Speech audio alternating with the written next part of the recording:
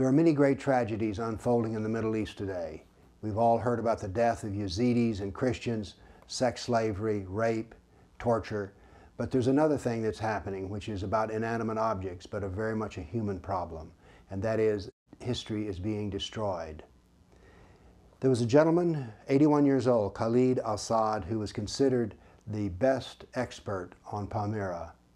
He spent all of his life studying this. He was beheaded, and his body hung around a column at one of the temples that he loved. This is the death of history, and it is part of Islamic doctrine. Islam even has a word for this, jahiliyah. You see, history that does not include Allah is ignorance of Islam and therefore despised by Allah, and it is to be destroyed.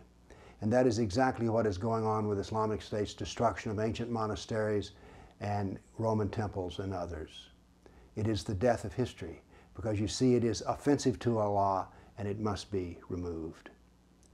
Now, there's another reason that he was beheaded, and that has, once again, part of the Sunnah of Mohammed. You see, he knew where some of the ancient treasures that had been stored in the museums had been relocated and hidden away from Islamic State, but he wouldn't tell them, and so he was torture murdered. You know, Muhammad did the same thing. He attacked a tribe of Jews, and after he defeated them, he tortured the Jewish chieftain because he knew that the chieftain had buried silver somewhere.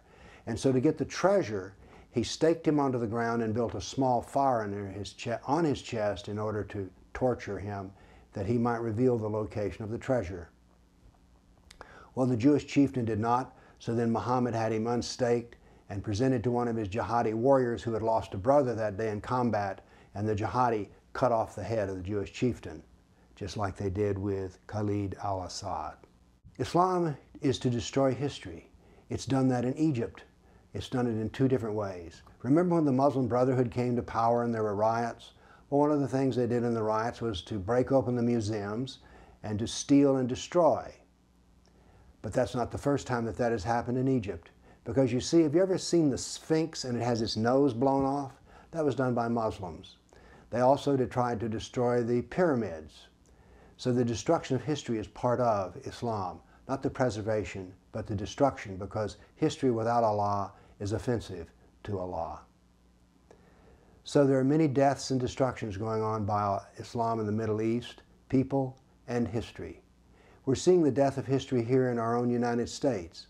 The new textbooks that they're using to teach 7th graders here in Tennessee presents an entirely distorted history of the world. It builds up and elevates Islam and denigrates or doesn't even include Christianity. So here in America, we're also experiencing the death of history as well.